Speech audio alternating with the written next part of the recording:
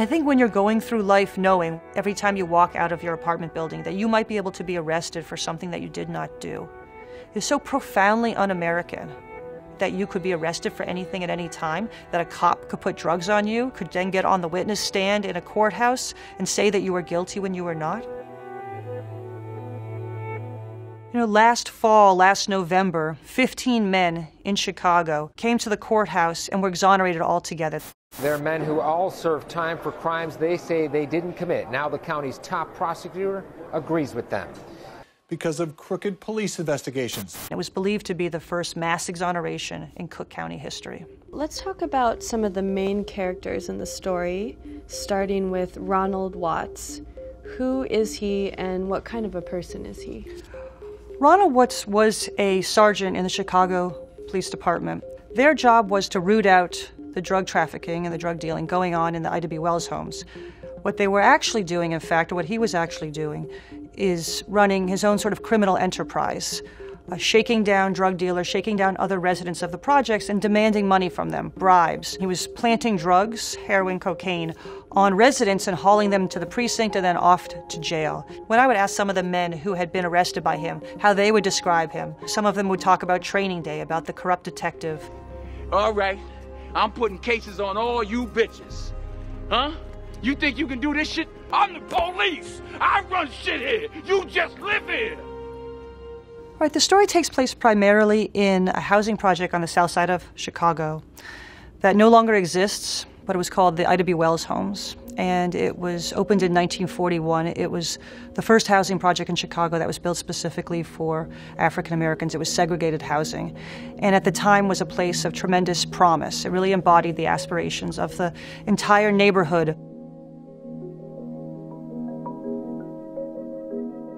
And then over the decades, the Chicago Housing Authority neglected their buildings. The place became incredibly run down. You have graffiti, you have gunshots, you have, open-air drug dealing. So it's a very, very challenging place to grow up.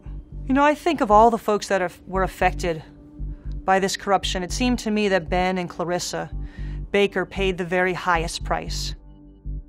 Ben and Clarissa are a couple who met in 1990 in night school on the south side of Chicago. He grew up in the Ida B. Wells homes, and she grew up about a half a mile away. She came from a middle-class family. Her father was a private detective.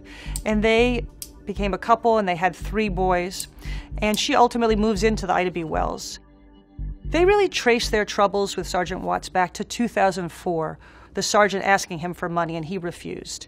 Ultimately, at the end of 2005, they're driving down the street together into the Ida B. Wells, into the parking lot by their building, and a police officer comes up behind them and another beside them. And here is Sergeant Watts and one of his officers, demanding their keys, demanding that they get out of the car, and searching the whole car.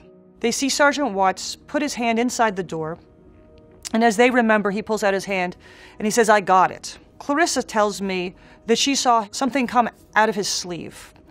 And fast forward several months, Ben now has 2 pending drug cases. He goes on trial in Chicago and ultimately is convicted despite testifying in his own defense, despite his lawyer telling the whole story about the bribes and the corruption going on in Ida B. Wells, and he's sentenced ultimately to 14 years in prison.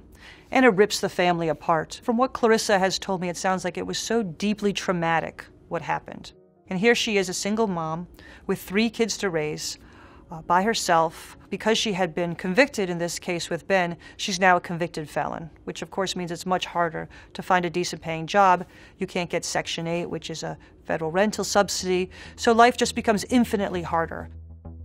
How was Officer Watts finally exposed? In 2012, when Ben Baker was in prison and had been in prison for some 6 years. One night, he's on the cell block, it's nighttime, folks are getting ready to go to sleep, and somebody telling him, turn the TV on, turn the TV on. He turns it on, and there's Sergeant Watts sprinting down the street on the news with one of his officers. As it turns out, Sergeant Watts has been arrested. This is in early 2012. He and one of his officers were arrested for what was called theft of government funds. So even after Sergeant Watts went to prison, he was sentenced to 22 months, Ben Baker was still in prison. You know, in 2015, at the same time that there was a lawyer, Joshua Tepfer, at the Exoneration Project in Chicago, putting together a petition trying to get Ben Baker out of prison, folks were protesting in the streets the murder of Laquan McDonald by a Chicago police officer. The videotape had never been released, so it was only through the efforts of folks in Chicago pushing very hard to get a judge to order the release of that tape that it was out. And once folks saw the way this teenager had died at the hands of a police shooting, they took to the streets. 16 shots! 16 shots! And that rage and frustration really changed the tone, I think, of the conversation around criminal justice and helped bring in a new state's attorney, a woman named Kim Foxx, who ultimately is the person who made the decision about the mass exoneration.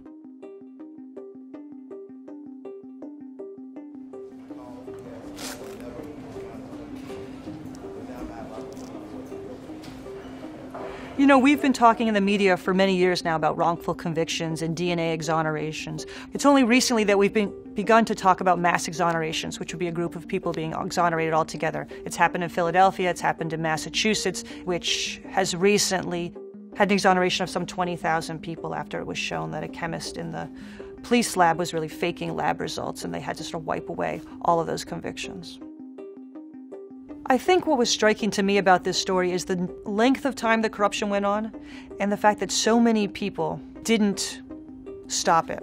So many different agencies, whether it's the FBI, internal affairs of the police department. What Clarissa said it to me, and everybody knew, but nobody did anything. I mean, I think as a society we have to be asking ourselves, who do we believe? And I think that's a very, very important aspect of this story.